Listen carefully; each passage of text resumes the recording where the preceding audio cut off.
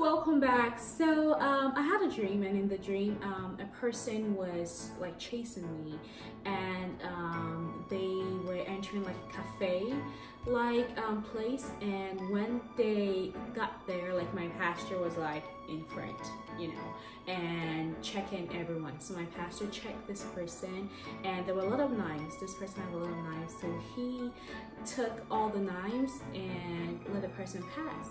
But when the person got near me, the person had like a knife hidden in their socks or something and pulled it out to come and stab me, and I ran, and the person chased after me, and I guess almost caught me, but I woke up.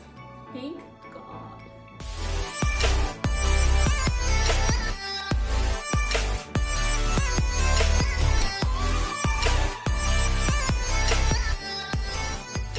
I called my pastor and explained to him, like, this is the dream that I had, and I'm not sure what it means. So he was just also like puzzled, like, so why didn't I take the other knife? I don't know, but I mean, it was kind of hidden. So the year after that, I think I was either praying or reading my Bible. I was doing something, and I remembered that dream. So I remember that dream, and I was like, wait a minute, I never got the answer to this dream. And then all of a sudden I got the answer to the dream. So basically what the dream meant was our pastors play an important role in our lives. They protect us from bad by advising us, by preaching to us, by guiding us, and letting us do the right things. But they don't do everything.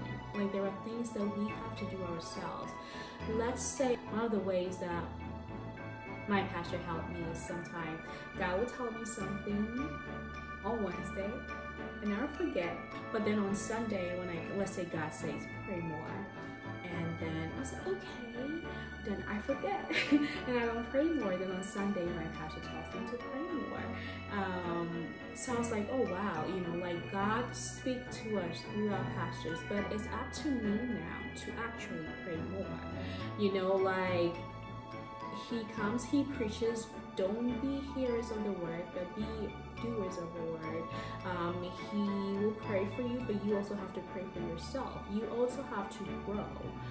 The more we hear, the more we do, the more we actually walk, because our pastor is not going to walk for us. There are things that we have to do ourselves, is basically what the dream meant. So there was something that I had to do myself. So I had to basically face the person and take the knife, or face the person, and I guess whatever is done. Like, my pastor can do so much in my life, and so they do play an important role in our lives, but we also do have to do something.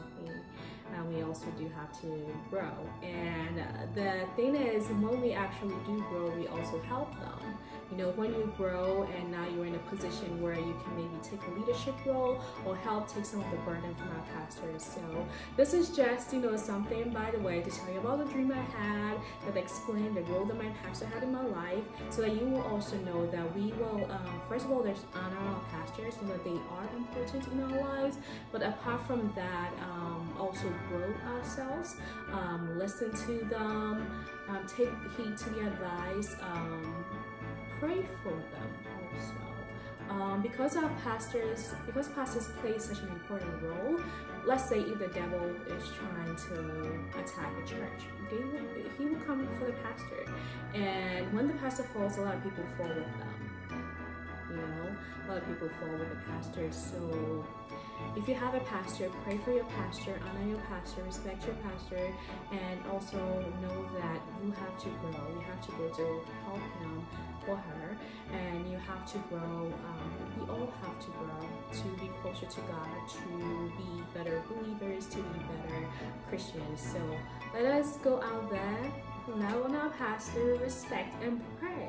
Please pray for them, and also just let's pray that we will walk and we will listen to them, and we will come back home and read the Bible ourselves, pray for ourselves, and just grow ourselves also, so that we can all help each other. So you can like be a shepherd, to somebody else, and yeah, the shepherding role that they play is very important. So thank you for joining. Go out there and love, and love some more. Thank you for joining today.